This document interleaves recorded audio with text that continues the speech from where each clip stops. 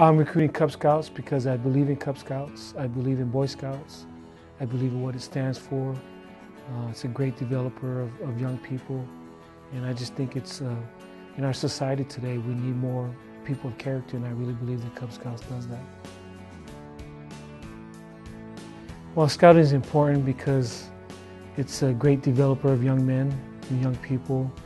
The great traits and characteristics that you learn in Scouting are very beneficial. Commandant of the Marine Corps spoke to our football team recently, and he said what our country needs most are young men of character. And I really believe that Scouting builds young men of character. Scouting and athletics definitely go together. You teach teamwork, in Scouting with patrols, with your troop, working towards a common goal. When you go camping, there's things that you have to do in your patrol to make sure your campsite's okay, and just the things that you work on. And in athletics, it's the same way. You're working towards a goal, trying to compete and to be successful. And so I think there's things about teamwork that you learn in both, and I definitely feel like they're both very valuable.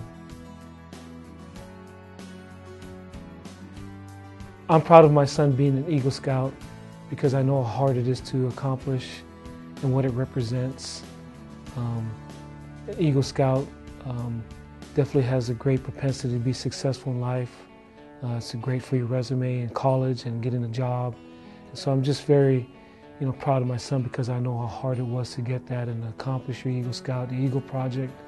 I saw all the things he had to do and writing up his project and being rejected and rewriting it, and the actual project itself and having to do all those things. Is just working at such a hard task and a very worthy cause. Just very proud of him that he was able to accomplish it.